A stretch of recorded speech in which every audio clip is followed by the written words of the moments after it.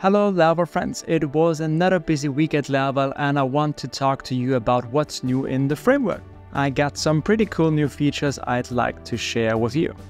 Let's go!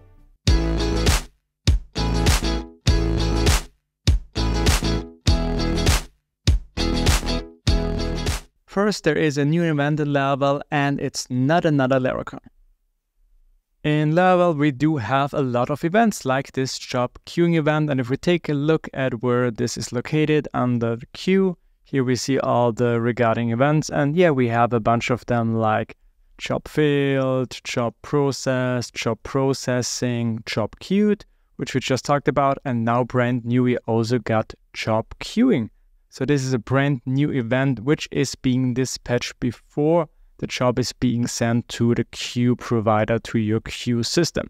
So there might be a little gap between the job queuing and the job is being queued. And now with those events, you have the chance to maybe measure this time and see if there maybe are issues. Normally there are no time in between. So if you use Redis, this is pretty fast. But if you use another queuing system, then there might be a little bit delay. And now third-party system or you yourself can take a look by taking a look at the time difference between job queuing and job being queued. Thank you, Daniel. Next up, we have global HTTP client settings for you. Let me show you. I do have here an import provider command. So it's a Laravel command, which we're using to import some providers. And here we are using the Laravel's HTTP client in order to make a request later here down. But before we want to set some options here. And this is what we already could do with the with option method, where we define some basic options like the base URI, the timeout for the request, how long does the connection take or how long is the connection allowed to take. And we also want the token which we get from our config file. So yeah, some basic options that we want to set for our HTTP client so that later when we make the request, we don't have to set it here again. So this is already set. So that's nice, but if you want to do the same somewhere else, you maybe need to set all those options again. And yeah, this is maybe not so much fun. So here's now a better way to do this by using global options. So for this, I'm going to my app service provider. So you need to put this somewhere in a service provider. Here we're going to say, we're going to call the HTTP client facade and we say we want to set global options here. And then we do the same as before. Let's copy this part here. Let's bring this in here. And now we have already set this globally. So this works now every time we want to use our HTTP client. So this means inside here, we don't need to create this client anymore. Let's get rid of this.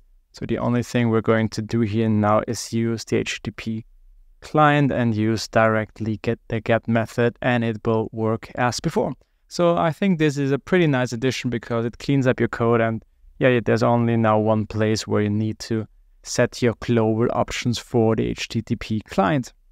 Thank you, Tim. Then we have a new string helper that is similar to the given between one, but still a little bit different.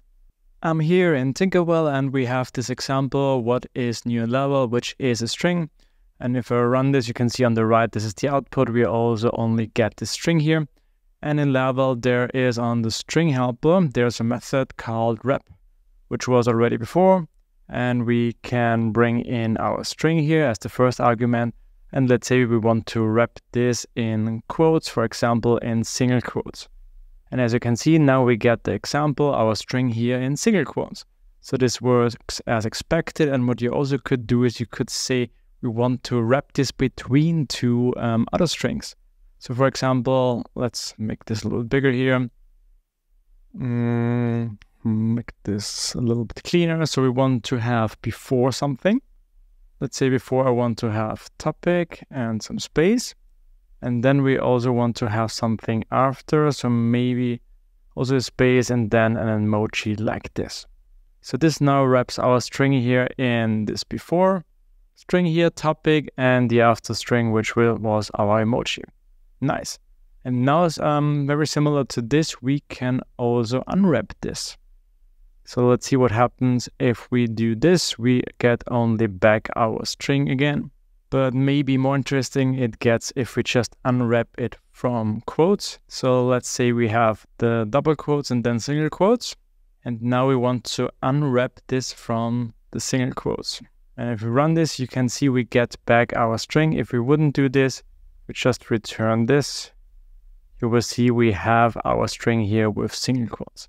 So yeah, similar to the wrap method, we now also have an unwrap method, which you can use if you like.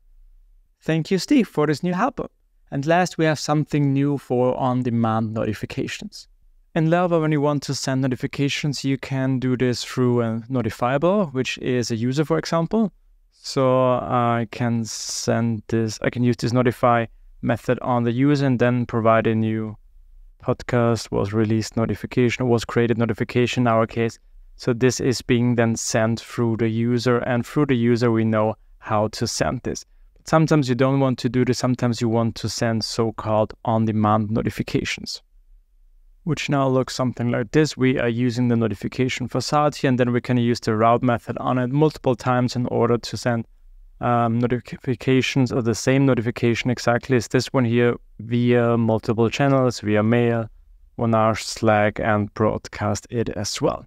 So this was already working before, and now we got something new, which is a routes method, which accepts an array. So what we can do now here is, let's try to change here this format real quick together. So we want to make an array out of this, then at the end this, and then I think we can bring this in now here. Let's see how this looks. Yeah, this looks good. So yeah, now we can use the routes method, and this accepts an array.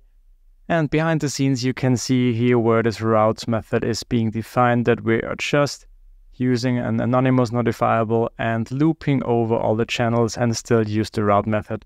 So under the hood, it's still the same as before, but maybe you prefer this way where you just provide an array with all the channels you want to send a new notification to. Thank you, Gerger. I hope you liked the new features in Laravel, and please let me know in the comments which is your favorite one. See you the next time. Bye.